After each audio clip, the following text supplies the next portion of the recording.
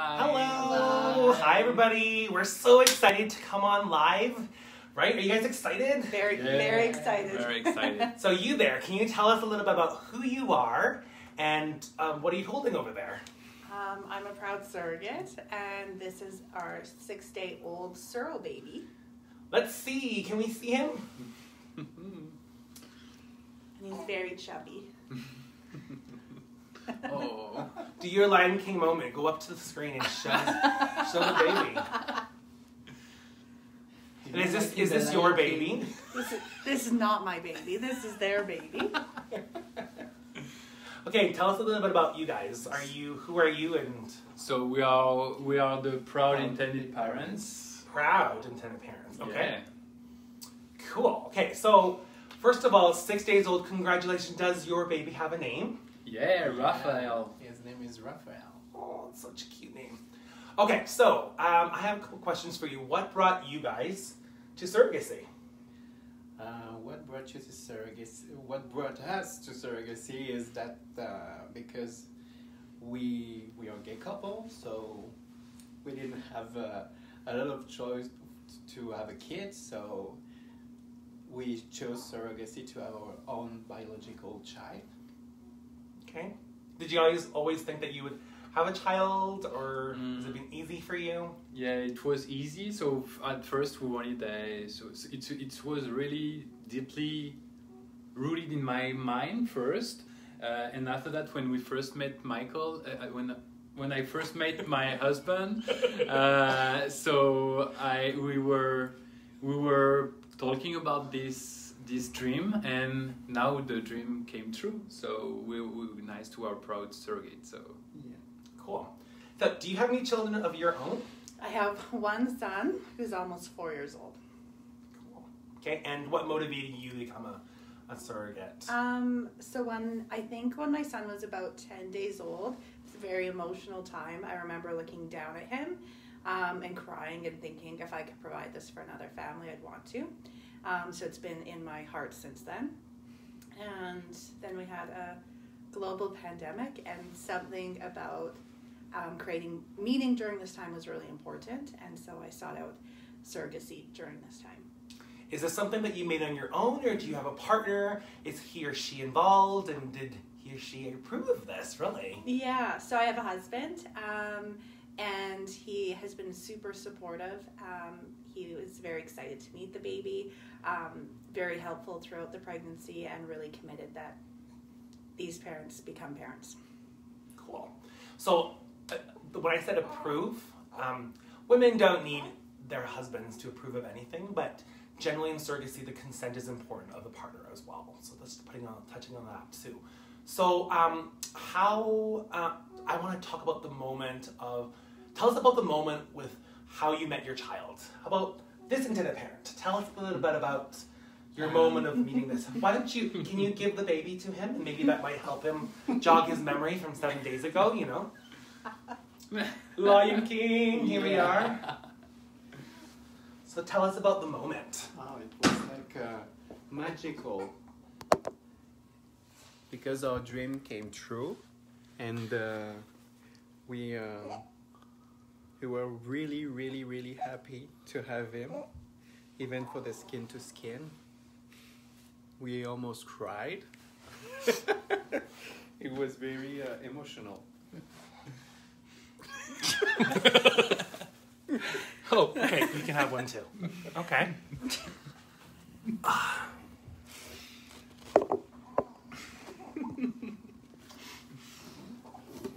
yeah, that's so emotional. Tell us a little bit Everybody needs Kleenex. So tell us about the moment that you met your son. Oh, that was everything at the same time. So emotional, so many things at the same times. But when we first meet him, it was magical. I think it's an achievement for everybody, for our dream.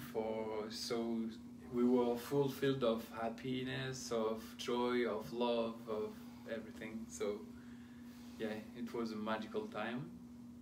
How was that for you as a surrogate, giving the baby? Like, did you get to give the baby like this to them?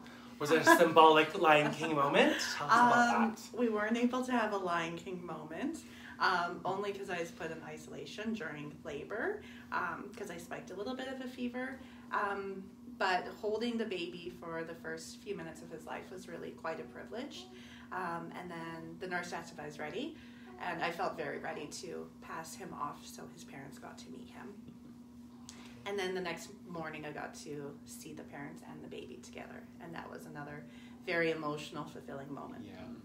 Yeah, I think all the emotion we hide because we wasn't together for this moment, and we shared all this love together, and it was like a communal moment. It was I never felt this thing in my whole life. I cannot describe it. That's very strong.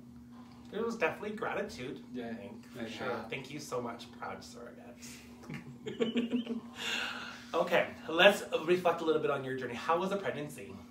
The pregnancy overall, it was pretty good. I found the very beginning very difficult with all the medication.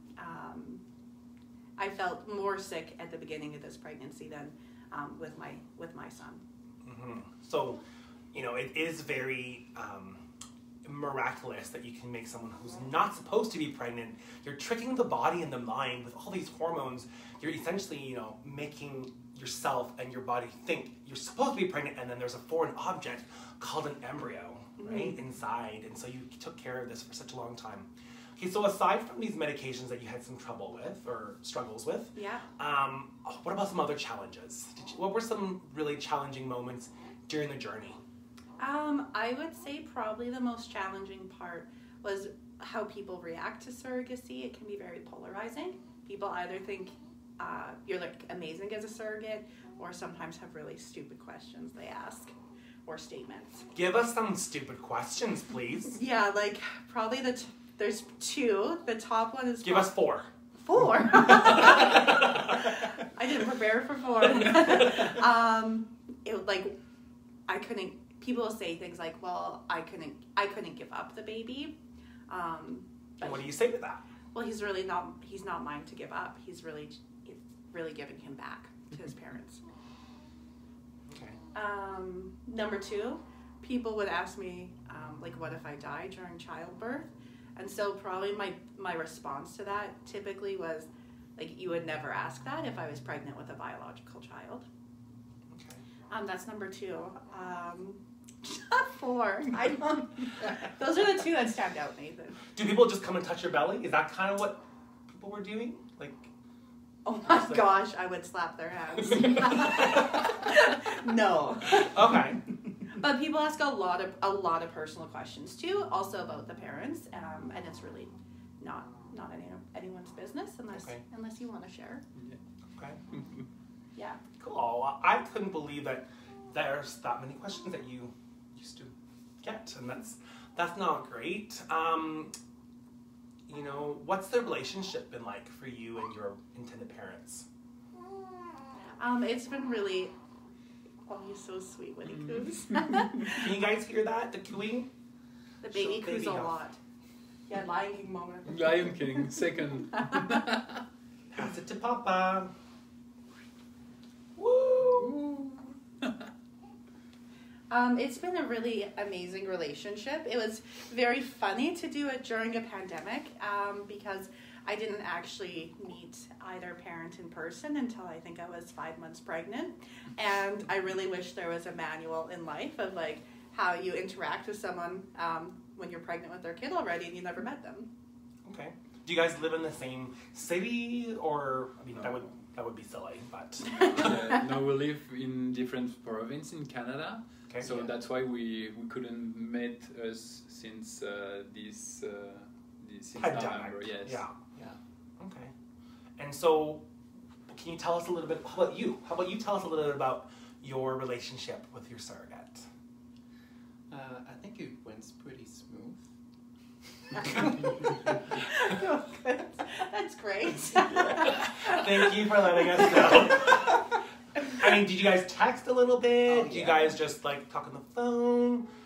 We did a lot of WhatsApping. WhatsApping. And some video calls. At the Video beginning. calls, yes. Okay. But And you visited once in December. Okay. And were you able to attend an ultrasound together? yeah, Yeah. the 3D ultrasound we did The 3D together. Was that emotional for you too? Yeah. Yeah, hot and emotional at the Great same memories. time. Great memories too. They made me drink so much Coca-Cola. Like, I was so sick. And she's Just like, to make it move, right? yeah, she's like, you have to have more. I'm like, I've had a liter of Coca-Cola. It's not good for the baby. Yes. Yeah. And it was very, the girl was very weird. Very frustrating. What's the most challenging thing about the journey that you're willing to share, proud intended parents, in this whole journey to meeting your child? I think the most challenging part is the waiting time, because in our journey it wasn't smooth like that before Proud Fertility. So before meeting Nathan, we have waited almost 3 years with another agency without having nothing, and no contacts, nothing. So you have to be patient. We have to be very, very strong emotionally. And So involved. yeah, and involved into this project. So it's not like going to the supermarket. You you have to be very. So yeah, we have to be strong to be focused on your project, and you have to be patient. Yeah. So And there was a lot of waiting time even after you guys met. yeah. There were a few barriers, like, pandemic here and there. Yeah. But I think it go through our relationships too, because we wanted to build something, because it was a pandemic and we cannot meet us together. I think that was our way to discover each other and know each other better. Yeah. So one of the things that I can reflect on with this particular file is that I think that you guys met, but it didn't really kickstart for at least 6 or 7 months until embryo transfer. Even 6 or even more, right? Because Yeah. we meet in November and the Yeah. transfer had been done in July. So that's like almost 8 months, and without even meeting somebody and taking someone that the route is actually to meet somebody, and then maybe I always say to build a relationship during the journey and get to know each other. But then you guys did that, and there's been moments probably where things might change in life, and did you guys keep in faith, or? Yeah. We keep faith. You should know. Yeah. Yeah. Yeah. Okay, so I guess the last thing that I would love to ask from both parties is, what advice would you give to people who are like you as an intended parent, and are like you as a woman considering giving this gift as a surrogate? So how about you go first? Be patient. It's really important, because when you're patient, the things come right in time. I think that's the most important part. And I think we can add something as a gay couple: never give up and just keep focused on your dream, because it's not because you are gay and the society can be very judgmental, but we can every time find our angel, our pride angel, to fulfill our dream. So Just want to get your oh. Continue your Yeah. advice. No, I think my husband, after that, the advice of patience is very important for everybody. But yeah, keep focus on your dream and never give up. That's the best advice. How about you? I think it would be having a lot of honest conversations with your support system. I think that's really important as a surrogate, as well as really getting to know the parents and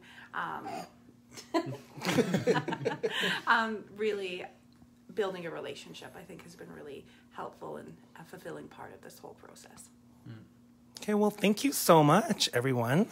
Thank you. Thank you. Should we just pan into the baby one more time? Yeah, you want Should like- do another Lion Lion King moment You can. with the proud surrogate? No refunds. Do you want another one yourself now? Me? I'm happy to hold him and then give him back. So no. Okay, well, this is Proud Fertility. Thank you so much for joining us. I'm Nathan Chan from Proud Fertility with Proud Surrogate and Proud Intended Parents and a 6 days old. We should give him some Coke right now, too. A whole liter. Whole liter.